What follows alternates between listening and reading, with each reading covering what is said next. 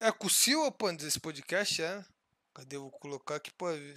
Vou jogar Django nessa conta, foda-se. O que é, mano? Nem fiz MD5, eu acho. Lê as perguntas pra ele aí. Vamos lá.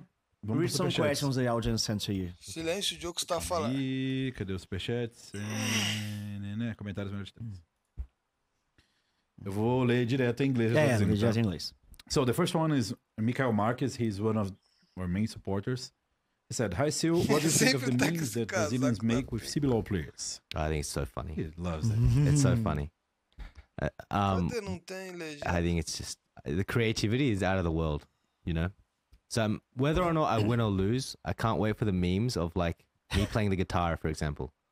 Like they will like put some like Brazilian music on top of it, and it was just so funny. Just everything they do is so funny. Bicha seu Pikazi. Yeah, but that's like for me. I don't touch that topic. I think okay. It's sensitive. If I fuck up once, it's like really bad, you know. The thing that I think that you did extremely well is that you grasp the everything about the ecosystem really well. O Diogo tá falando que ele se adaptou muito bem, mano. Because to grasp things that well, you had to be exposed to a lot in a short time. So mano, olha o jeito que o Chefão tá olhando pro Diogo, apaixonado. A big win for you. So Skitty, IL, and Hugo helped me a lot. Because I got the vibe of, oh, this is Brazil, you know? And there was some times I think I was really close to the line of getting cancelled. Yeah.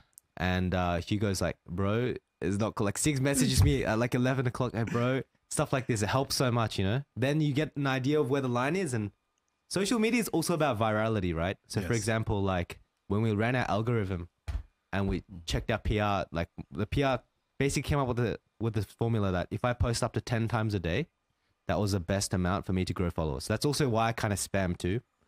But if you get on the line of virality, on the line, but you don't cross it, and you're a gringo, and you put and die, it was really something else, you know? But then I was like, but this is special, you know? And he'll do it on stage too. That's the crazy thing. He'll actually just do the same thing on stage. I think IL's like this too, you know? You're talking about a lot of things that I never talked in public, because this is my view for a lot of the players that I work. Falando de players, mano. Vamos ver. Agora, guys. But this is special, you know? And he'll do it on stage too. That's the crazy thing. Não tem legenda, guys. Eu vou traduzir, mano. You know, the way that he could flash under tower like that, a massive strength. But yeah, I did learn about the Giga Smaga DNA the hard way. You know, it was like incredible. You know, the way that he could flash under tower like that every time and die, it was really something else, you know? But then I was like, but this is special, you know? And he'll do it on stage too. That's the crazy thing. Que o Giga é muito That's the crazy thing. He'll actually just do the same thing on stage. I think IL's like this too, you know? You're talking about a lot of things that I never talked in public, because this is my view for a lot of the players that I Cortes tá falando de coisas que o Diogo nunca expôs, nunca worked falou. with, and I have this feeling that when I meet the special player, Eita, the special player? That's like one of the biggest difference that I have with other coaches, because most of the times, if a coach wants the easy way, he'll just shun the special player. He will prefer to not adapt to the special player. So me and Giga have like, we're good friends. And O Diogo falou que quando tem player especial... Cara, deixa eu ver o que ele falou, esqueci. Not easy way, he'll just shun the special player. He will prefer to not fala que não se adapta o cara, tenta mudar o cara. So me and Giga have like, we're good friends. And at the end of the scrim, I'll be like, okay, look, mate, we're not going to play this on stage, but you can have another 4 or 5 games of it next week. Enjoy, just exactly enjoy. Like that. Who was at the time Minerva. He was exactly like that. Because when I first worked with Minerva, was on CNB. CNB doesn't exist anymore as a competitive. But we made finals on that. But we shouldn't make finals. Like the Rogue said, the thing you said. We were supposed to be 9th, 10th place. Eles foram pra final, acho que na Minerva always wanted to play. He had something called Champion of the Week. Yeah. Like he would say, Chivana is my Champion of the Week.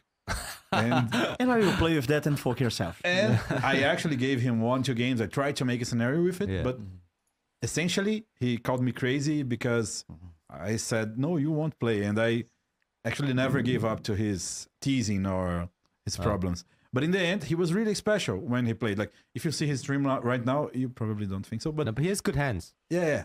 He's just really... And he had a really competitive mindset. He wanted to be like, really... Yeah. He wanted to shit on the other player face. Like, every time. That's good. And that's something that you can't teach people. Like, he really wanted to do that.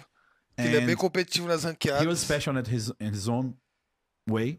And I too. I can positively say that the two best mechanically gifted players, the first one like that I saw playing like physically, like behind them and watching them click. The first one is B-Boy, for sure. And you know that. B-Boy. Yeah.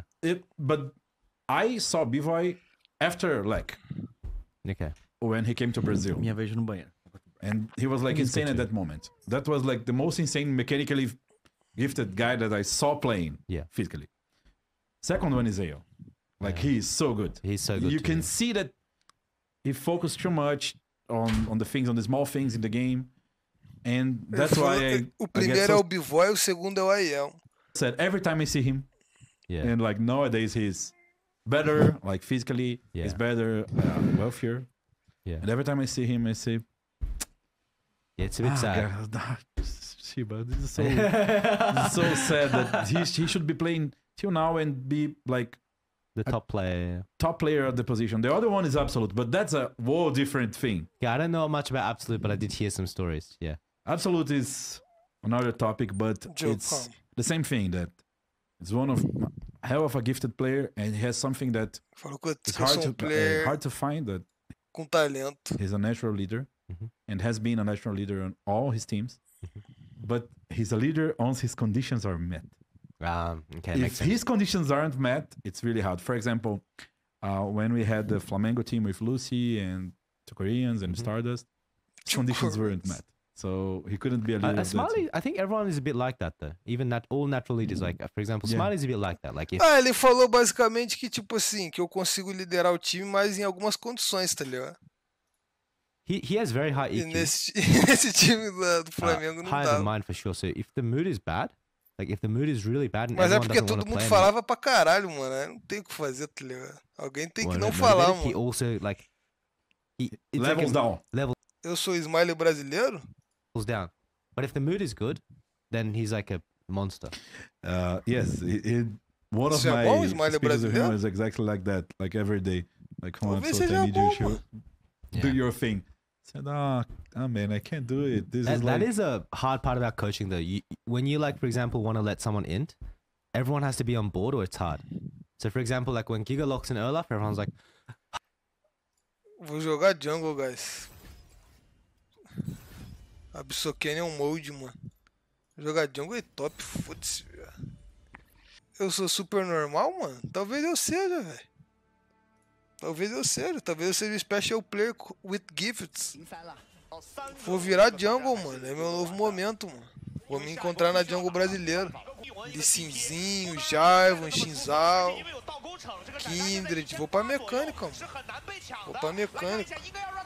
Cara, eu não tô feliz porque eu era bom em 2008, não. Tô de boa, mano. Mas é só ver que, pô, um ótimo, excelente coach como o DJOKO reconhece, tá ligado?